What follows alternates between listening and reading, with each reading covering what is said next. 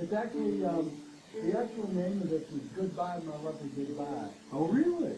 But the reason that it got called Uncle Henry was because everybody who learned this tune learned it off of an album that was a collection of Ozark fiddle tunes. It was like three album set. And it was called Violet Henson. Oh, okay. And I remember because I went and played it with Violet, because I liked this tune and I had learned it from different people.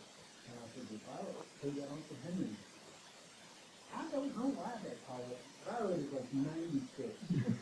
And she still plays the fiddle in clogs and can hold it up here and still play it like this. That's awesome. I'm just amazed. And, well, I mean, I don't want to exaggerate. I haven't seen it for about a year and a half. But she was doing it then. I mean, you know, but anyway. But she said, no. She said, the real name of that is Goodbye, My Love and Goodbye. She said, I told that fellow, I think I got it from her.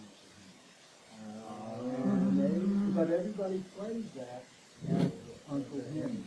So I decided, you know. Thank you.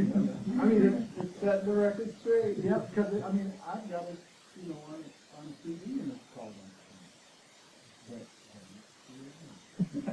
Go there. Anyway, well, you'll okay. Yeah, it's, you know.